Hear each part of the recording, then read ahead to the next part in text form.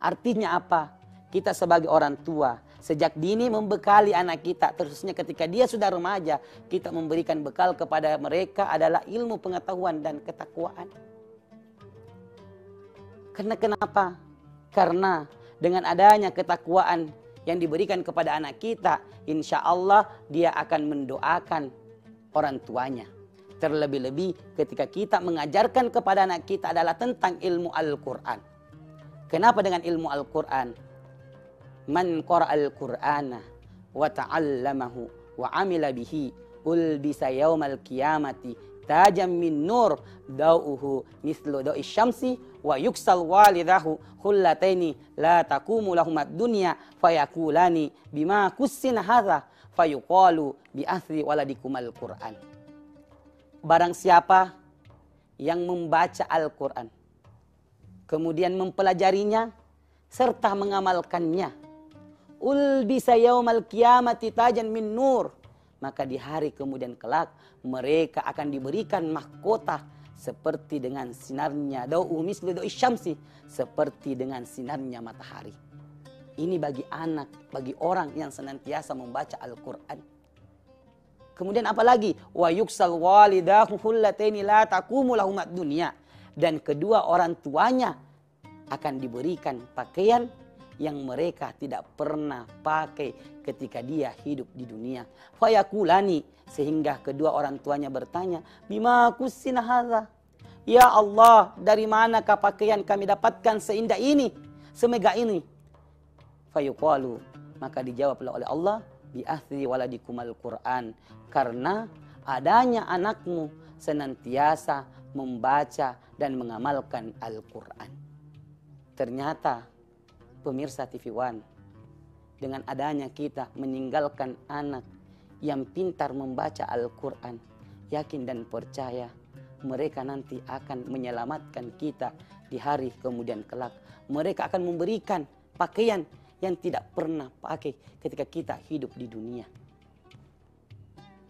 Pemirsa tvOne yang dirahmati oleh Allah Subhanahu wa Ta'ala, sehingga kita sebagai anak, kita harus berbakti kepada kedua orang tua.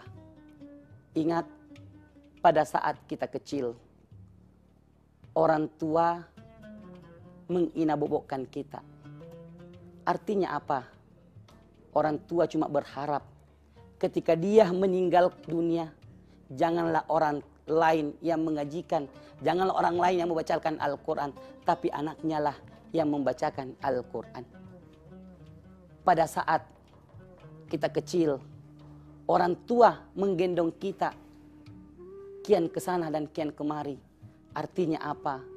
Ketika orang tua kita meninggal dunia, janganlah orang lain yang mengangkat jasadnya, janganlah orang lain yang membawa keranda orang tua kita ke liang kubur, tapi kitalah anaknya yang mengangkat keranda itu, kitalah anaknya yang mengangkat jasadnya itu. Pada saat kita kecil, orang tua yang memandikan kita. Artinya apa? Orang tua berharap pada saat dia meninggalkan dunia ini, janganlah orang lain yang memandikan jasadnya, tapi kitalah sebagai anak yang memandikan jasad kedua orang tua kita sebagai bakti kita kepada mereka. Pada saat kita kecil, orang tua kita mengangkat kita, memasukkan ke dalam ayunan. Artinya apa? Pada saat orang tua kita meninggalkan dunia ini untuk selama-lamanya, janganlah orang lain yang memasukkan jasadnya orang tua kita masuk ke dalam liang kubur, tapi kitalah sebagai anaknya membawanya atau memasukkan orang tua kita ke dalam liang kubur sebagai bakti kita. Karena kenapa? Orang tua tidak pernah berharap kepada anaknya dibelikan rumah, diberikan uang. Tapi dia berharap ketika saya meninggalkan dunia ini, wahai anakku, engkaulah yang memfasilitasi saya dengan doa-doamu supaya saya selamat dunia dan akhirat. Sebab kenapa? Karena ketika orang sudah meninggalkan dunia ini, maka terputuslah amalnya. Illa min salasen, kecuali ada 3. Salah satu di antaranya adalah anak-anak yang soleh. Pemirsa tvOne yang dirahmati oleh Allah Subhanahu wa Ta'ala, inilah bakti kita kepada kedua orang tua kita. Walaupun kita membawa orang tua kita naik ke tanah suci, tapi tidak sebanding dengan setetes air susunya yang kita minum pada saat kita kecil. Ingat, ridallahi fi ridal walidain wa suttullahi fi suttil walidain. Ridanya Allah tergantung kepada kedua orang tua, dan murkanya Allah tergantung kepada kedua orang tua.